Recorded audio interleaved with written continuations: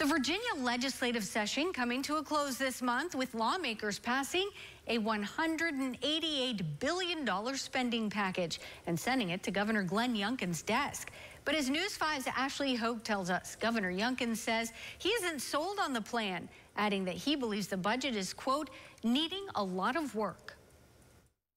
We got to go to work. And I was hired to make sure that we drive Virginia forward, that we reduce the cost of living, that we reduce the burdens of taxes. That's the reaction of Republican Governor Glenn Youngkin after lawmakers approved a budget at the close of this legislative session. They sent me a backwards budget. It's a budget that takes us directly backwards from what we've been doing for the last 2 years, which is reducing the tax burdens on Virginians with $5 billion of tax relief over the last 2 years. And they've been here for 60 days, and there's $2.6 billion of tax increases and increased utility bills that are going to land on Virginians. This marked Youngkin's third session since taking office, but his first having to work with a Senate and House controlled by Democrats. Session was okay this year. It was certainly a little bumpy at times with a Republican governor and two democratically controlled houses.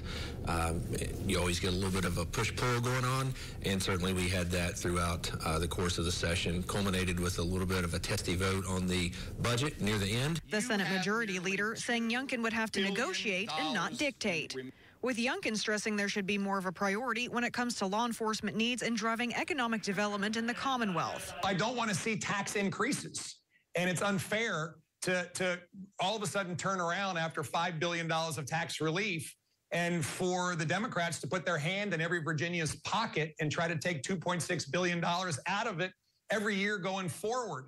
So I guess overall, what message do you have for Virginians as they're kind of hearing these ongoing conversations when it comes to the different numbers involved in this budget? And so I'm going to continue to make sure that we stop those things that would put the brakes on and accelerating Virginia, and we continue to drive forward those things that are going to provide exactly what we want to do: more jobs, more opportunity, and as a result, more prosperity. As for the next steps after Youngkin makes amendments and vetoes to this budget, when we go back on April 17th, we'll vote on the final passage of the budget. Reporting in Southwest Virginia, Ashley Hoke, News 5, WCYB.